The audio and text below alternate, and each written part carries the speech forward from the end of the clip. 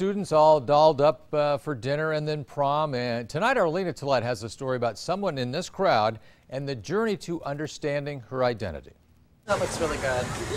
Prom. It's a magical night. For Nikki Johnson, this moment, standing in a beautiful gown, took 16 years to get to. I just smile because I'm starting to look like how I've envisioned myself for years. It wasn't until Nikki was 15, a freshman at Lewis Central High School, and at the time known to everyone in her world as Nicholas, that she decided it was time to be herself. I was so scared. I didn't know how my family would take it. I didn't know how my friends would take it. I didn't know if I would be accepted anywhere, really. Accepted as a transgender woman. Always smiling, you know, just a happy kid. In hindsight, parents Julie and Jim say there were plenty of what experts call possible indicators. As young as 2 and 3 years old, Nikki was drawn to dolls and playing dress-up. In the beginning, I thought, you know, this is just a phase. Ultimately, if that was what he preferred, that was what he preferred. I mean, we all want our children to be happy. But Nikki says it wasn't a phase. The older she grew, the more confused she became about her identity.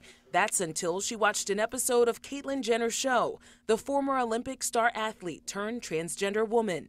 I was just like, wow, like, this is me. Around the same time, Julie saw a late-night documentary about trans youth. And I said, you know, are you transgender?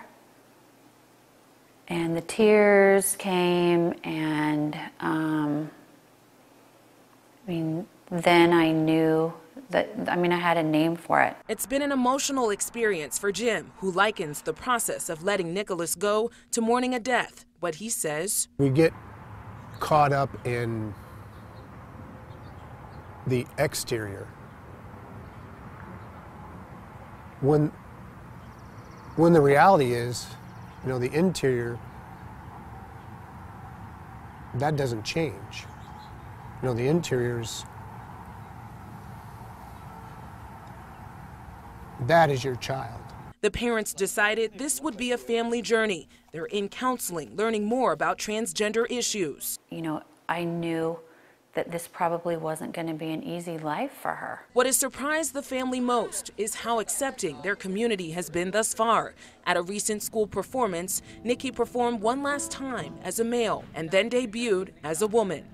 Hi, my name is Nikki Johnson, and I will be singing. Some Americans believe gender identity is a choice. Nikki's family says, who would choose this life? Nikki says she's sure of this. I would regret not doing this. I would regret not waking up every day and being me.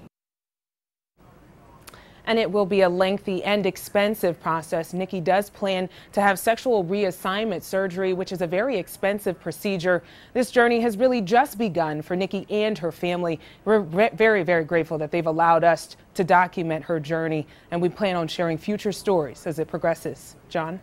All right, thanks to LENA TILLETT reporting live. We have been in touch with the Lewis Central High School principal, who says the school is also supporting Nikki through this journey, and they have met with the Johnsons to make sure they stay informed about her process as well.